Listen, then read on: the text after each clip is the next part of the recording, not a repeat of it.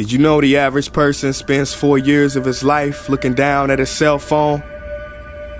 Kinda ironic, ain't it? How these touch screens can make us lose touch.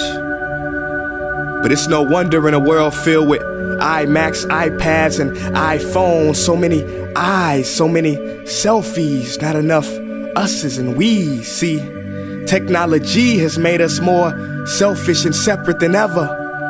Cause while it claims to connect us, connection has gotten no better. And let me express first, Mr. Zuckerberg, not to be rude, but you should reclassify Facebook to what it is, an anti-social network.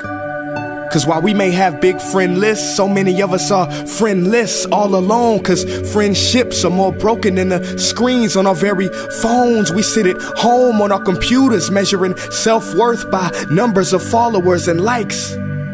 Ignoring those who actually love us, it seems we'd rather write an angry post and talk to someone who might actually hug us. Am I bugging? You tell me, cause I asked a friend the other day, let's meet up face to face. They said, alright, what time you wanna Skype? I responded with OMG, SRS, and then a bunch of SMHs and realized, what about me?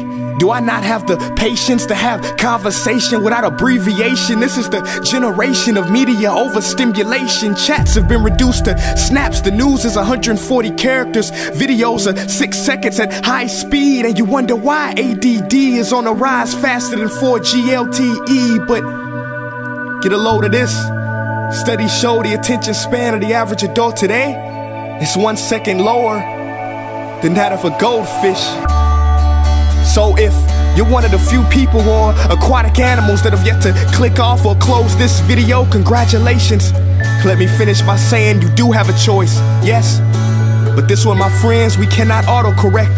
We must do it ourselves. Take control or be controlled, make a decision. Me? No longer do I want to spoil a precious moment by recording it with a phone. I'm just gonna keep them. I don't want to take a picture of all my meals anymore. I'm just gonna eat them. I don't want the new app, the new software, or the new update. And if I want to post an old photo, who says I have to wait until Thursday? I'm so tired of performing in the pageantry of vanity and conforming to this accepted form of digital insanity. Call me crazy, but I imagine a world where we smile when we have low batteries. Cause that'll mean we'll be one bar closer to humanity.